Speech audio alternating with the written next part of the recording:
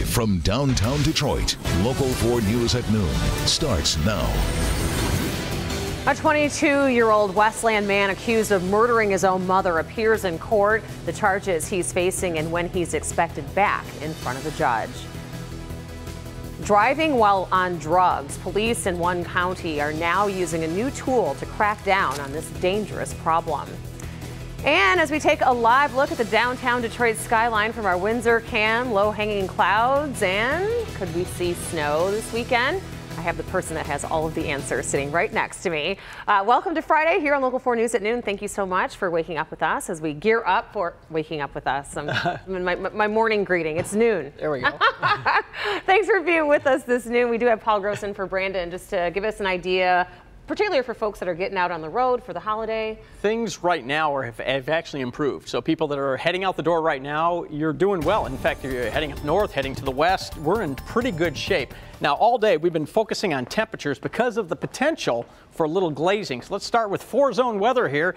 City Airport in Detroit is at 34 degrees. Dearborn, you're also at 34. Hey, look, Taylor just jumped up to 37, but 35 at Livonia, and we have 35 at Grosse Ile. But West Bloomfield still at freezing at 32. Sterling Heights at 33. In our south zone, everybody above freezing. Dundee's at 35. Same thing at Adrian. Blissfield over to Saline. You're at 34 degrees. West zone, 35 in Ann Arbor, but 33 at Milford. Even freezing. Brighton at 32. And as we head to the north zone, we're at or below freezing still. 31 at Emmett, 32 at Capac, Lapeers at 32, Sandusky at 31, Melvin checking in at 32 degrees. So now that you know the temperatures, let's look at the moisture.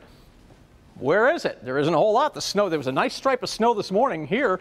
That has moved out. And we're still watching for any little sprinkle or light shower coming out of Indiana. But as you can see, there's not a whole lot down there. So as we move through the afternoon, let me just show you with the computer model here. We're a lot of clouds, and at any point you can get a brief snowflake, or you can get a sprinkle, or maybe a brief light shower. But as you can see, there's nothing terribly impactful here. And we just basically, for your evening plans, we're going to be just dry. And by the way, coming up in about 10-15 minutes, we're going to take this model all the way into Monday and broaden the view to show you travel weather and our Christmas Eve snow. But for this afternoon, just lots of clouds, maybe a sprinkle or a flake, with temperatures kind of holding steady in the mid-30s. Again, be back with that holiday forecast in just a little bit. Rhonda?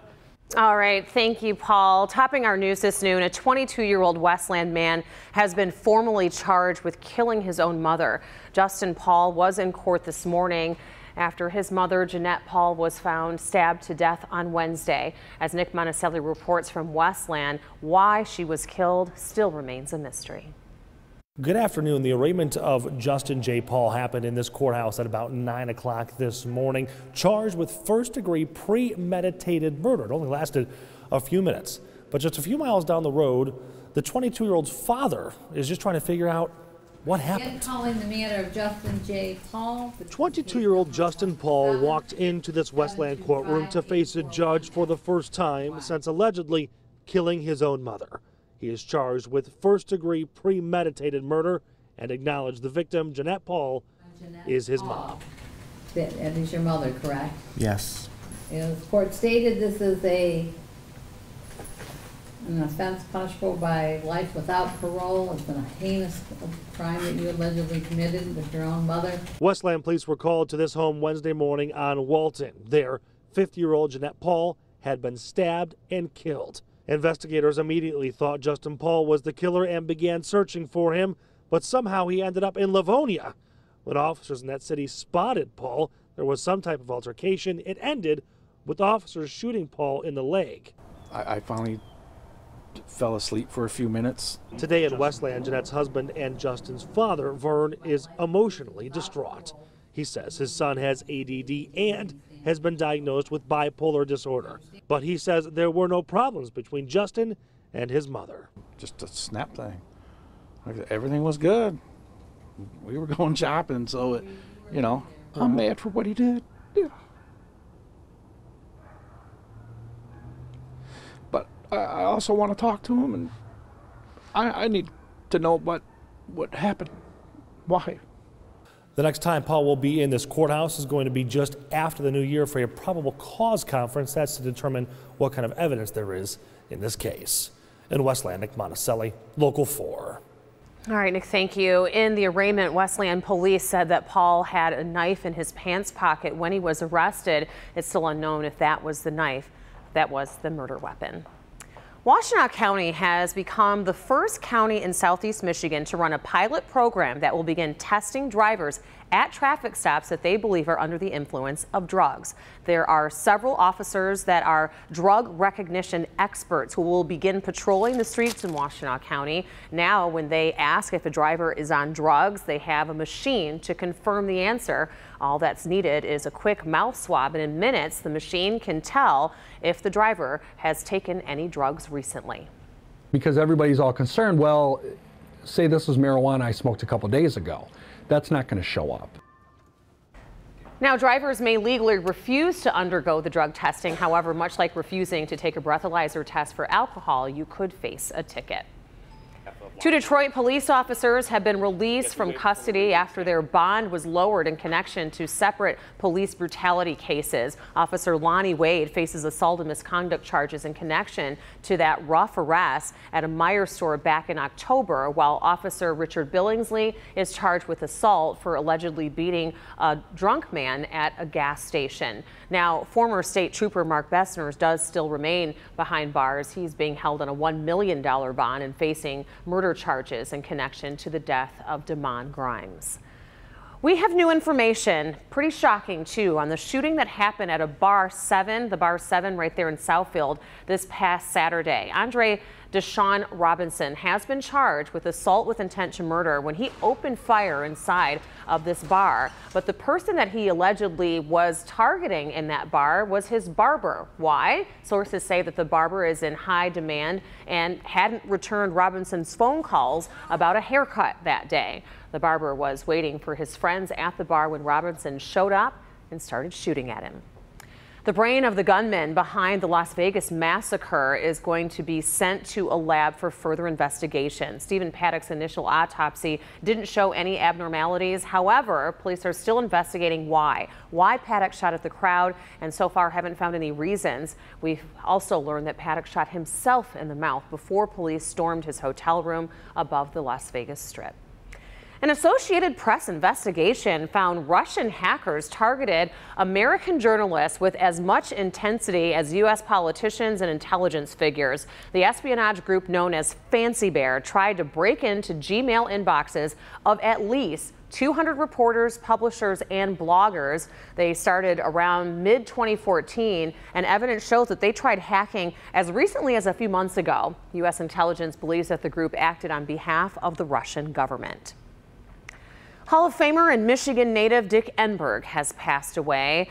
Enberg was a 13-time Sports Emmy Award winner known for his mantra, "Oh my!" And the American Sportscasters Association ranks him in the top 10 sportscasters of all time. He started his 60-year career at Central Michigan University right here in Mount Pleasant, and then he went on to work for NBC Sports, CBS, and ESPN before ending his legendary career as the primary play-by-play television voice of the San Diego Padres in 2016. He was 82 years old. New at noon, the government lives to serve another day. President Trump making his major legislative victory, signing the GOP tax bill into law, what this means for Michigan taxpayers. Plus, new information on that home explosion in Arizona and what's being done for this displaced family. And the world is waiting on the live and final launch of the year, how you can watch the entire liftoff of SpaceX's Falcon 9. We're back in a moment. It's back.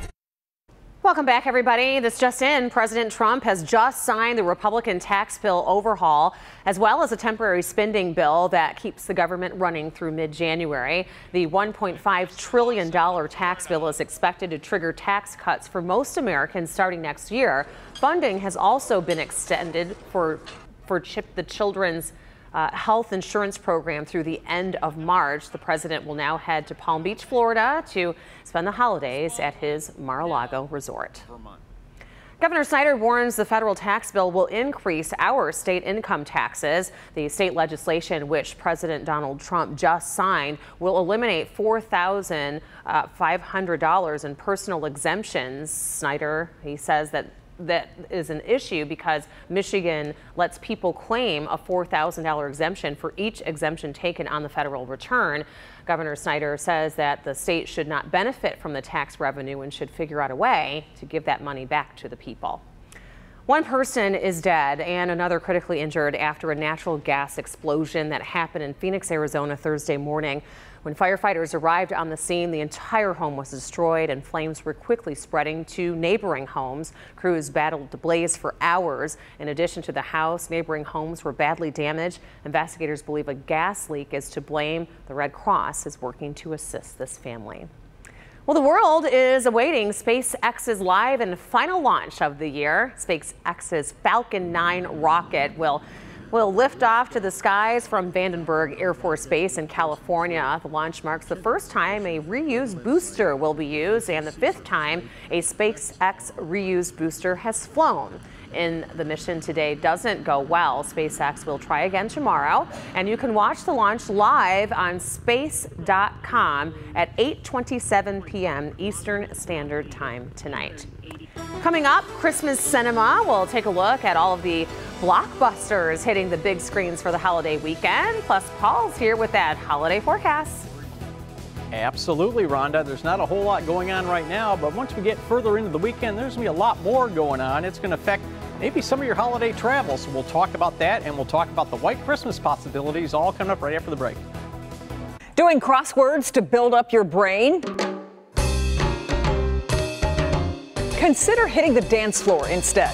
I just love to do it because it challenges me both mentally and physically. More than crossword puzzles and Sudokus and anything that you can do to train your brain. Tonight at 11, Local 4 Dr. Frank McGeorge reveals the surprising benefits of dance. See why it could be a secret weapon against dementia and much more. Right now, All right, let's get you going here with the weather here at the noon hour. Temperatures have been really slogging along, just creeping upward, maybe a degree or two at the most this morning. 35 right now in Adrian, 32 in Pontiac, that's an even freezing. 35 in Ann Arbor and 35 over at Metro. The wind continues light, so we're not dealing with wind chill. Got a great storm pin in yesterday. This was the sun. They had a peak of sun here in Port Huron at the moment of the winter solstice. So for those of you who don't like winter and you're kind of in the doldrums about that, here's a piece of good news. This is the lowest point that the sun is going to be in the sky. It's going to start slowly, but getting higher in the sky, and that means our days are now going to start slowly getting longer. We've crossed that point at least. All right, right now on radar, a lot of clouds around, but notice there's not a whole lot falling from those clouds. This morning, snow has moved out. A couple of little drips, perhaps, coming in out of Indiana. Again, most of us, especially south of 8 Mile, are above freezing, and north of 8 Mile, just barely below freezing. So we're not going to rule out a brief little patch of freezing drizzle, so you have to watch out for that if you're out and about, but I don't think we have a whole lot in the way of trouble this afternoon. The whole map is kind of a hodgepodge. The snow from this morning is moving off to the east. This moisture is being handled very well by the computer model. This is a brand new model now. I've loaded into the computer for you here at noon. And what we have is a wave of low pressure, the first one coming up. But notice this rapid, dramatic increase in moisture to the south. That's ahead of the second area of low pressure. And if you or anybody you know is traveling in tomorrow from the south or from the east, there is trouble out here. You can see there's snow on the cold side of the system, heavy rain. There are going to be air delays in parts of New England tomorrow. That's going to be a mess. As we head into Saturday night and Sunday, we are dry. The rain and the snow, that's all moving off in New England. Here comes the cold front. The timing is afternoon. Some light snow breaks out. Once that moves through by early evening, maybe we shut off some of the snow, but the cold Arctic air coming across those lakes, these are very intense lake effect snow squalls, so watch out if you're heading that way. Some of those do break off and move across the state, so that'll be Sunday night, Christmas Eve, into perhaps Monday as well. So again, use a lot of caution if you're heading to the western side of the state. All right. 35 the high this afternoon. Notice temperatures not going up much. You could get a snowflake, a brief patch of drizzle or freezing drizzle. So we're dry tomorrow, as I just showed you, 36 for the high. Sunday, we already talked about afternoon light snow, only 20s for a high. And then we get into the deep freeze, Rhonda, Monday all the way through next weekend. We're going to be well below average for temperatures. All right, Paul, thank you. Well, let's talk about the Christmas holiday weekend movies. Hollywood is playing Santa Claus, stuffing movie theaters with all sorts of cinematic gifts. Here's Raphael Seth to run down just a few in this week's box office preview. Jumanji. Pick a character and you're that person in the game. Teenagers are so absorbed in their video games in Jumanji, Welcome to the Jungle. This new adventure comes more than 20 years after the Robin Williams original. Teens get sucked into an old arcade game, becoming their digital characters, and they've only got 3 lives to try to get out before it becomes permanent. Jumanji is rated PG-13. I'm 5 inches tall! Matt Damon is not ready for the big time in Downsizing. This comedy is set in a world where people shrink themselves to combat overpopulation. The benefits are huge, but the psychological repercussions can be monumental. Downsizing is rated R. I'm putting together a show, and I need a star. Hugh Jackman's life is a circus in The Greatest Showman. This big-top musical is inspired by the life of P.T. Barnum. Jackman plays the originator of the three-ring circus in a life devoted to ambition, dreams, and the birth of show business. The Greatest Showman is rated PG. I would do anything to sing with you guys again. It's one final encore for the Barden Bellas in Pitch Perfect 3. This one reunites the original lineup in a post-grad sing-along. With college behind them, the ladies must find a different outlet for their musical talents and set their sights on a USO tour. Pitch Perfect 3 is rated PG-13. That's the box office preview. Raphael Seth, Local 4. Oh, one more. Also out this week, Tom Hanks and Meryl Streep in The Post. Still ahead, the one family who decided to give their child's teacher a very unique gift. Why, their gift is a cause for celebration. Welcome back, everybody. If you teach a little, you may drink a little. Yeah. That's what one mom and dad thought, and they actually gifted the teacher with something very unique in honor of their son. Yeah, this year, instead of the typical mug or candle, they gave their son's teacher wine as a Christmas present with a custom twist. This is down in Dayton, Ohio. The parents replaced the original labels with a photo of their son that reads, "Our child might be the reason you drink." So enjoy this bottle on us. The gift makes perfect sense to his older brother, DJ. I know I can't spend 6 hours in the room with my little brother, and they've been doing that every day for however long he's been in school. No word on the teacher's reaction yet, but I'm sure she got a kick out of it. Rumor has it others are already lining up to be his teacher for next year. Cute.